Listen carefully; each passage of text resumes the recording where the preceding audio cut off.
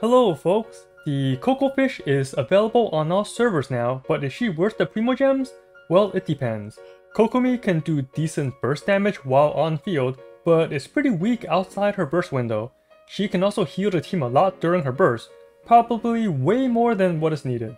You can think of Kokomi as a Chi-Chi that does damage. However, with Kokomi on the team, you will need another source of damage while her burst is on cooldown. Either pair her with strong support, or have another swap DPS so you can alternate damage rotations. Overall, she is good at what she does, pretty fun to play, but not a must pull by any means. First, I will go over her kit in more detail, then talk about her gear, and finally, team comps that can work pretty well. And if you enjoy these kind of videos, then leave a like and comment below, it really helps out. So Kokomi has a 3-hit combo that you will use most of the time.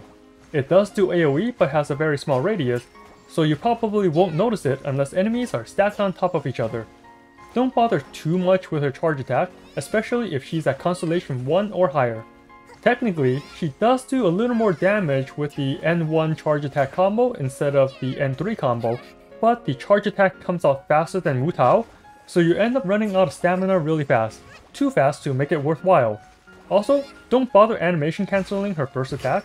Even with a microstep delay, she still continues with her second attack, so trying to only do N1 is a DPS loss. Her elemental skill puts down a weird looking jellyfish. Instead of tentacles, it has fins. Anyways, the jellyfish will heal and do AoE damage. The heal only affects the active character while inside the AoE, so it will not heal the whole team unless you are in co-op. The damage is decent and it ticks 7 times over 12 seconds, 1 tick every 2 seconds, plus the initial tick when using the skill. She also gets Hydro on her when she casts a skill, similar to Xingqiu. The Hydro is not constant like Barbara, so it's not as annoying.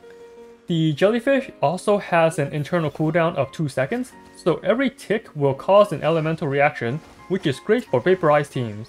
You can only have one jellyfish at a time.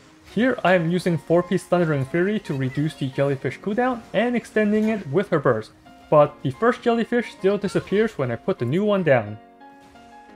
Her elemental burst is the star of her kit. It gives her a buff that increases all her damage by a percentage of her max HP. This buff only lasts 10 seconds with an 18-second cooldown. It costs 70 energy, but with enough energy recharge or a proper team or weapons, you can have full uptime on the burst. Outside of her burst window, Kokomi does very low damage, but she is pretty decent when her burst is active. She still does not compare to hyper carries like Ganyu, but can be a strong swap DPS while your main carry needs to wait for their own cooldowns. Here's the damage difference with and without her burst. At almost 35k health, her normal attack increases by about 4000 damage each. You will see a similar increase with her jellyfish as well. This actually makes her a decent DPS during that window, especially with reactions. Once again, not overpowered, but decent while topping off your team. Both her ascensions are pretty nice. Ascension 2 refreshes the jellyfish when you burst, which saves you time from not needing to cast a new jellyfish during that precious 10-second burst window. It's a nice little quality of life and a small DPS increase. Speaking of DPS increase, her other ascension is just that. It makes her attacks in the burst window do even more damage that scales with her healing bonus. Note that this is healing bonus and not incoming healing bonus. We don't really care about the swimming stamina passive, and her last bonus passive gives her minus 100% crit rate, but extra healing bonus. This negative crit rate can be overcome by building her to have over 100% crit normally, but it seems like a waste of resources outside of going meme builds. The level order of her talents depend on how you play her. The normal order will be her burst, the normal attacks, followed by the skill. That's for a Kokomi that will use her burst and stay on the field for at least 10 seconds dishing out attacks. I think this is the best method to utilize her in the proper teams. The other way is to use her solely for the jellyfish. It will apply Hydro for a lot longer than Mona and provide some healing. You end up wasting the extra damage from her burst, but if you are running Ganyu or other characters that can consistently do more damage than Kokomi in her burst, then it's actually a DPS gain. For those unique support Kokomi builds, focus on her jellyfish first, then the burst. For her constellations, I think C0 is perfectly fine for what she does. Almost all her constellations focuses on her damage output, so do not even worry about that if you only want her to heal. Here's the average DPS increase that each constellation does. As you can see, Constellation 1 gives the best DPS jump by adding an extra hit at the end of her 3-hit combo. You can get 4 full combos inside that 10-second burst window. Her C2 gives her a little healing bonus, which will also affect her damage. C4 increases her attack speed, which will let her do 5 full combos and increase her DPS even more. And finally, the expensive Constellation 6 is again a huge spike to her DPS, but at what cost? Moving on to weapons, her best weapon is the new purple donut. But if we look at the theory crafting graph, other weapons do not drop her DPS that much. That's because she has a pretty high DPS floor due to her kit. Her default low attack stats and the inability to crit makes HP stacking her most common way for damage, which only shines during her burst. This makes weapon choice for Kokomi not that important. All the weapons are pretty decent on her, but you should still focus on the ones that increases elemental damage, HP, or energy recharge. The Inazuma weapon is very good for an electrocharge team, but I don't want to consume that Fox Mask in my inventory. Anyways, just avoid the crit weapons, unless again, you are memeing. Here's a list of viable weapons. There isn't a huge gap between many of the weapons, so pick the ones you have available. Once again, you want to aim towards elemental damage, HP, or energy recharge. Her artifact choices is actually a godsend to those with horrible luck. She doesn't need any crit, so all those useless HP artifacts can finally find a home. Regardless of whether using her for damage or pure healing, the stat priority for her artifacts is the same. You want HP percent Sands, Hydro Goblet, and Healing Bonus Helmet. This combo will give you the most damage and healing.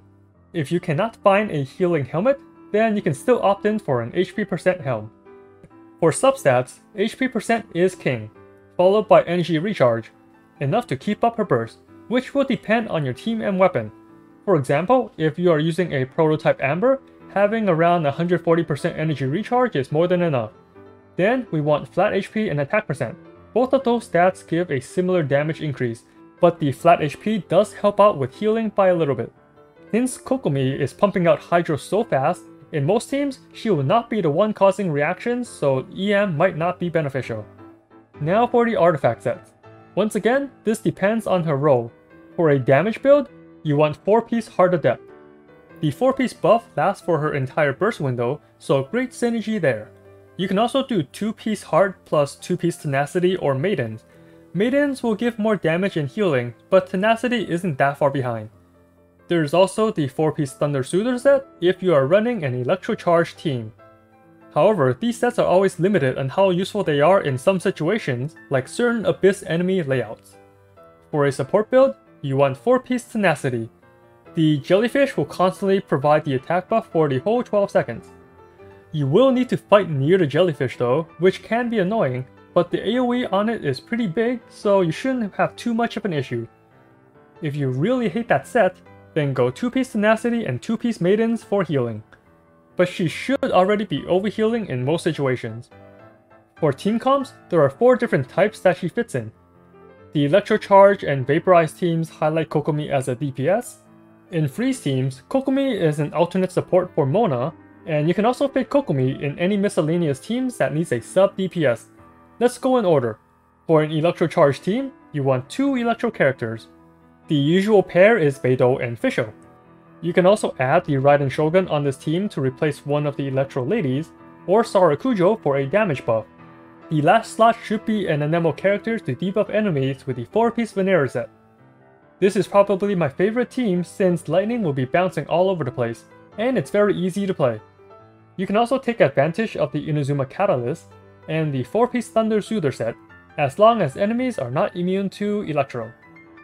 For the Vaporize team, you want Xiangling and another Pyro unit to act as battery.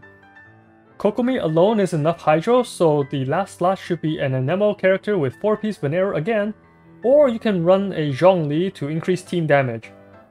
To take full advantage of this team, make sure to stay in melee range of the Pyro NATO, since that will be doing a lot of your damage, especially when outside of Kokomi's burst window. For freeze teams, the main DPS will be Ganyu or Ayaka. If you have neither, then Rosaria or Kaya can work, but just not as effective. You also want a cryo battery to help out the main DPS. Then we have Kokomi, who can apply Hydro and heal the team. The last slot is usually another Anemo support to help out with keeping enemies frozen. Then there's your Variety team, where Kokomi is a swap DPS. The important character is Kokomi and her DPS buddy. The other two slots depend on who you pick as the DPS. You want to pick a DPS that does high damage with their abilities in a small time span. Characters that fit that role are Child, Wu Tao, Xiao, and the Raiden Shogun. Pretty much those that have a very strong burst window, but are kinda weak outside of it. Overall, Kokomi isn't a game changer. Her damage is on the average side of things, but she can heal your party while doing DPS. Therefore, you don't really need any crazy weapons and still perform well with her. She is also a great sync for your non-crit artifacts, and she works on a variety of teams. If you already have decent teams for the Abyss or are on the fence about pulling for Kokomi, then wait until we get news on future banners. There is 21 days between each banner, so no need to rush your decision. Anyway, that's all I got for now. If this video was helpful, think about subscribing, and as always, have fun out there, traveler. The wind knows the power that ended height as one with wind and cloud.